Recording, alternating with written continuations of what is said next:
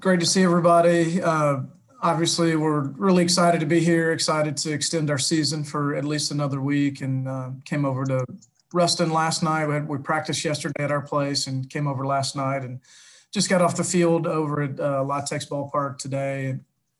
Kids are in good spirits, are obviously excited and got some good work in, and going to be a tremendous challenge. Obviously open up with North Carolina State and looking at them on tape, they look like an SEC team. They led the ACC in a lot of offensive categories, just a really nice mix of speed and power and left and right. And we're going to have our hands full slowing them down.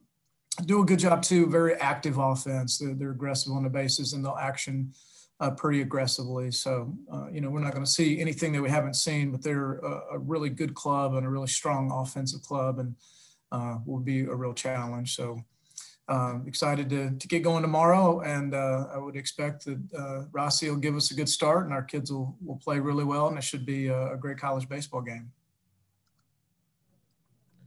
Hey, Coach. Joey Blackwell here.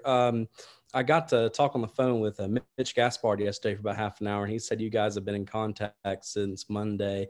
What have those conversations been like? And if you guys are able to play against each other, what's that going to be like for you two? Yeah, Mitch is a tremendous ambassador for our program. I hope all of our fans know that. He's just a great guy, a really good baseball coach, and he loves Alabama. Came out to practice today when he was the year that he coached at Georgia. He came out to practice. He's still got some relationships with Chandler Davant, Kyle Cameron, and Peyton Wilson, and some guys like that. And was very, very helpful to me when I got the Alabama job of just navigating some things internally that you just don't know until you coach somewhere. So I'm really thankful for Mitch's friendship and the way that he has supported us remotely. And, I know that he loves their club, and, once the games start, that he's going to give La Tech everything that he has and, to try to get to the World Series. But, again, I can't say enough good things about Mitch. And, for we coaches, like once the game starts, it's just all about the kids in our dugout and the uniforms that we're wearing. And I don't want to speak for him, but I can't imagine that, once the game starts, even if we're playing, that there'll be anything awkward or abnormal for anyone. A lot of us coaches are friends. A lot of people don't realize that we spend a lot of time together in the off season, recruiting or, going out to eat after watching baseball for 12 hours or, those types of things. So, anyway, so it was really nice to see him. He's a good man. Coach, you guys, in your 2 wins in the SEC tournament, you jumped out to an early lead. In the 2 losses, the other team took the lead first. So how important is it going to be to jump out quickly here tomorrow? I'm not great at math, James, but I would say it's pretty important. We have played from behind a lot more often than I'd like. And about a month ago, I started joking before every game. I'm like, hey, guys, let's just make sure you guys know that it is okay to score first. I will not be mad at you. There's no extra sprints if we score first. The flip side of that is our kids, they do a good job. Even when we do get behind, they just go play and don't really play to the scoreboard. And we've had some great comeback wins. So, there are a lot of statistics in all sports across all levels, but especially in college baseball where, the team that scores first has a better than 50% chance of winning. So we're certainly hopeful that we can throw the first punch tomorrow. Just hitting BP over at the park, it's an offensive ballpark. It's pretty short in the gaps, a little smaller than what we're used to. So I don't think any lead is safe for either team. If you get up 2, you better get up 4 or 5 in a hurry. So that's always the plan. I wish I had, a magic pep talk or some magic dust to sprinkle on them to make sure that we did a better job of scoring first, but it absolutely is important. And I'm very hopeful that we can throw that first punch tomorrow and every time that we play this weekend.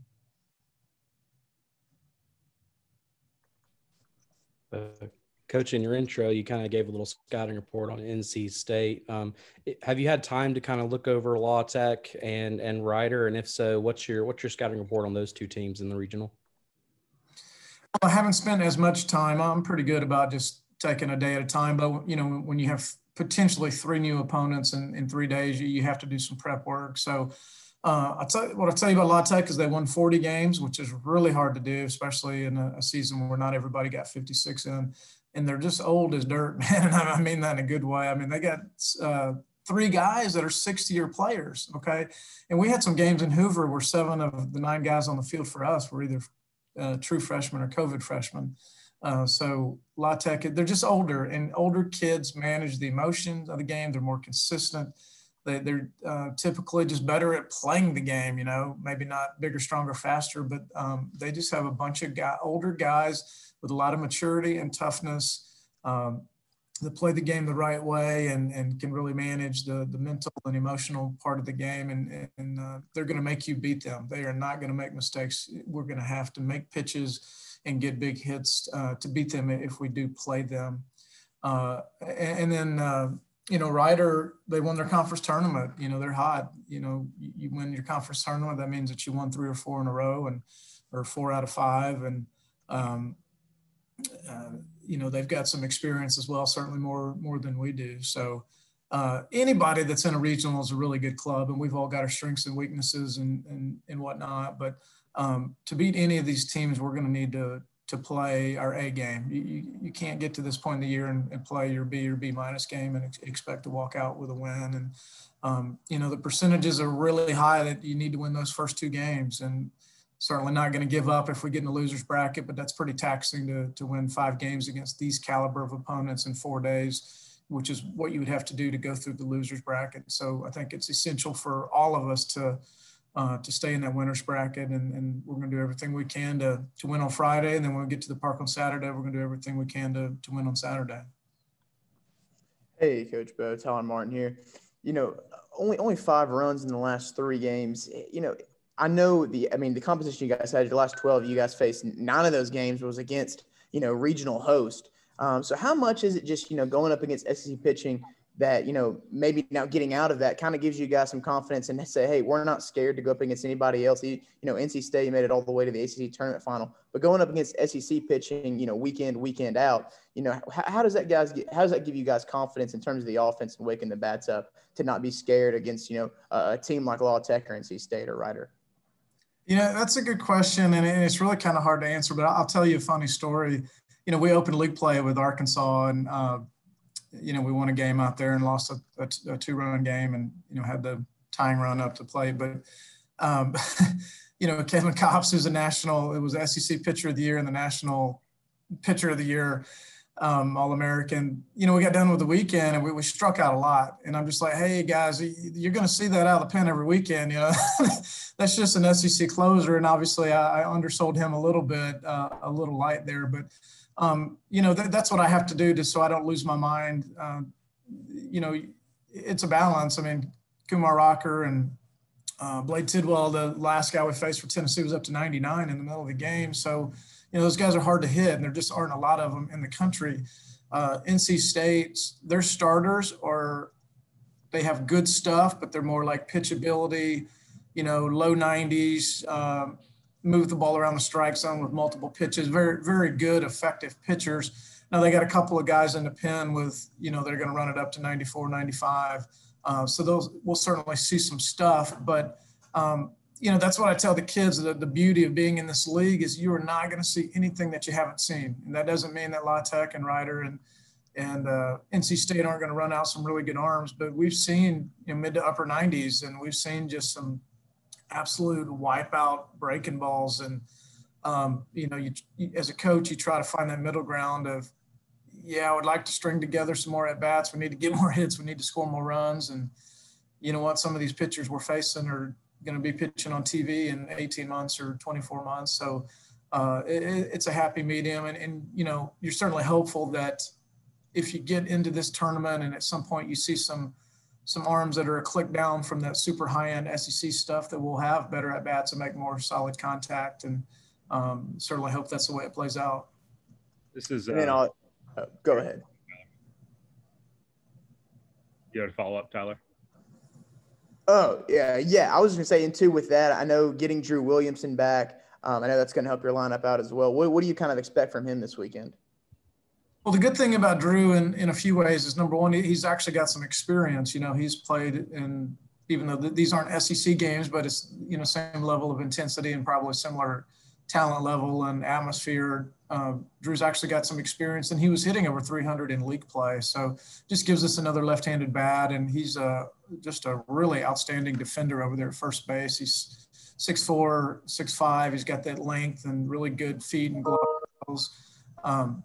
And just having, kind of a steadying presence in the lineup. So, he took a couple of days off after playing in Hoover and swung the bat today. And I'm very comfortable saying that he'll start tomorrow. And, he looks good. It's really a real testament to him and our doctors and athletic training staff that he is where he's at, and just kind of shows you the toughness that he has, that he wants to play and is expecting to play. This is Mike Rodak with AL.com. Just there's so much focus to this point on being on the bubble and whether or not you'd make it. Now that you're actually there in Ruston, just how much do you have to recalibrate your expectations and what you want to achieve out of this postseason now that you're in it and you're there?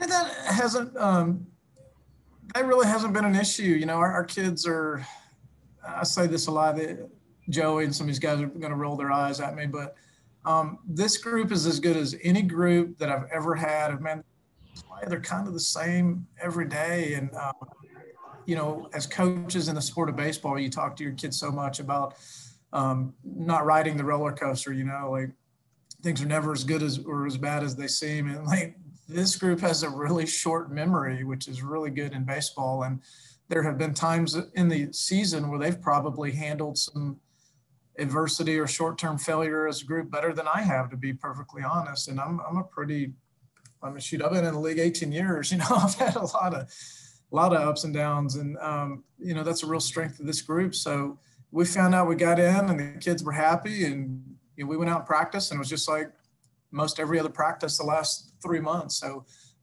it doesn't mean that we're going to play well or that we're going to win, but I'll be shocked if we don't come out and really get after it and play well, and hopefully it'll be enough to win. But I feel very, very comfortable with the feeling of the bus and the dugout, and how the group, the temperament of the group. I'm very comfortable going into tomorrow with that.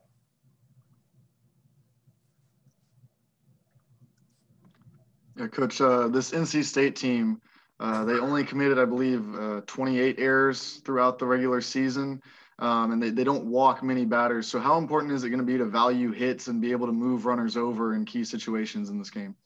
Yeah, that's a good point, James. They're a good defensive team. They're athletic, and they don't give you a lot. They weren't playing midweek games, so they kind of just used 5 pitchers, and those 3 starters have done a good job of pitching in the middle, deeper in the game, and then they've got those 2 lefties with some stuff on the back end, in the middle and the back end, that have been successful for them and very consistent. So, I mean, you nailed it. If they don't walk you or hit you and they play good defense, you got to go out and earn it. You got to string some hits together. And that's what we're going to have to do. And we haven't done that consistently. And certainly hopeful that, that if we hit a home run tomorrow, we can do it with 2 people on base instead of a solo home run, and, those types of things.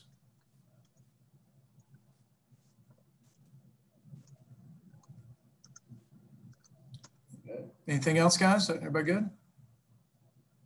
All right. Thank you all. Enjoy your day.